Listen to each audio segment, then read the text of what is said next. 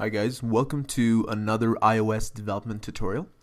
In this tutorial we're going to be taking a look at the MapKit framework, and this is actually going to be one of many tutorials I intend to do pretty quickly here about MapKit, about using maps in your applications, putting annotations on them and things like that. So in this first tutorial of the series, this is a complete beginner sort of tutorial. We're going to take a look at how you can place a map within one of your view controllers, how you can display the user location, and all of that good stuff. We're actually going to do it two ways. In this first tutorial, we're going to use the interface builder method, and so it's going to be pretty quick, pretty simple. So if you're already familiar with MapKits, this is probably a tutorial you want to skip. I also wanted to point out the version of Xcode that I'm currently using. It's version 4.3.2. I think there's already been an update to this version. But I've got this one running, so as long as you've got this or something better, you should be okay. Right, so let's get started. So I've got my Xcode window open, of course. I'm under iOS app. I've got the application option selected, and I've got all the different iOS templates available. I'm going to select a single view application and hit next. It's going to ask me the name of my project, and I'm just going to type in something like simple map kit. Seems fairly easy. We'll set the device family to iPhone, and we will uncheck use storyboards. We will leave use automatic reference counting or ARC checked because it'll make it easier for us as developers, and I'll leave include unit tests unchecked as well. I'm going to hit next, and it's going to ask me where I want to save this. I'm just going to save it on my desktop and hit create. And of course that's going to mean that Xcode's going to do a little bit of indexing here in a second.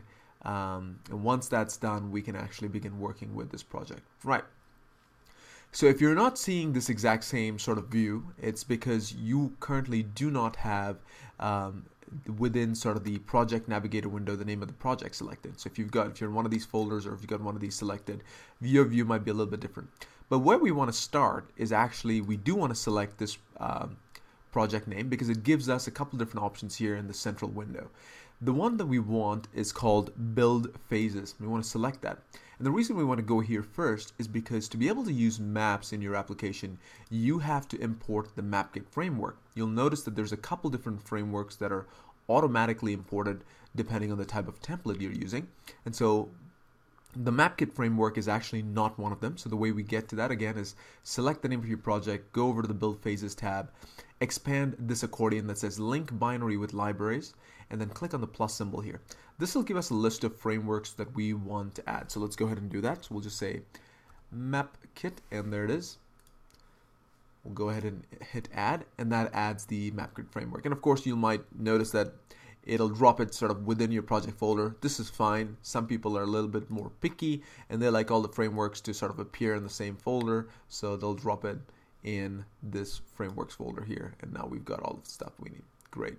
Okay, so now what we want to do is go to our nib file, and we are going to want to make sure that we've got our objects library or the attributes inspector open. So if you don't have this open, you've got one of the other ones, you want to go over to the one here on the right hand side. And if you don't see this column, remember this can also be hidden, so just select the button here and then move over to the attributes inspector, and then at the bottom we want this little box like icon, which is the objects library. So let's pull this up a little bit. So the objects library of course contains a list of objects that we can drag and drop onto our view, and the one we're looking for is called an MKMapView. So we'll just type in map, and that should pretty much resolve what we need, and then we'll just drag that and drop it here. Great. Now with this selected, what we actually can do is we can take a look at the attributes inspector, which is up top, and you'll notice that by default it switches to a type of map. But if you look at it here, you've also got a couple different other types: satellite, hybrid, which is sort of a combination of the two, and then you've also got some behaviors that you can turn on and off. You can allow zooming and scrolling. You can show the user location. So what we're going to do here is actually check all three, and let's go ahead and hit Command R to run our application and see what happens. So give it a couple seconds to compile and run the application. Pull the simulator onto the screen, and of course we get a map and we get the user location. Now, if you're probably thinking, why is this showing my location as being in California? Well, that's because by default on the simulator, when you just use the MapView object, it defaults its location to Apple's headquarters, which is in California. So that's essentially why you're seeing this here. Now, you can actually zoom in on the simulator as well. If you want to try that, just use the Option key, keep that pressed, and you'll get 2 dots. And then, you can essentially pull them apart to get sort of zoom in, or pull them together to sort of zoom out. So that's a little tip if you're ever working in the simulator with a map view. That's how you get the zoom in, zoom out functionality. Now, you can of course programmatically zoom in, and that is something that we will look at in a tutorial here shortly. But this is sort of the basics of what we've got going. So let's hit stop real quick, and let's go back to our nib file, and we'll select the map view again. And you'll notice that I can of course change this to satellite. And let's run it again by hitting Command R.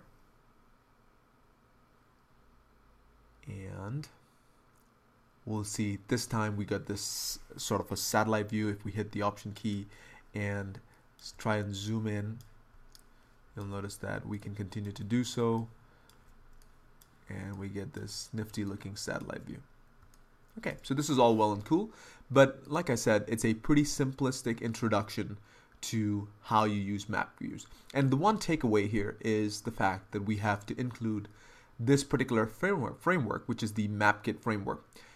In our next tutorial, we're actually going to do the exact same exercise, except we are going to create the map view object using code as opposed to dragging something in Interface Builder. So we'll join you in the other tutorial, but I hope this was a quick and easy introduction for anybody that's looking to get started with using maps in their application. Thanks for watching.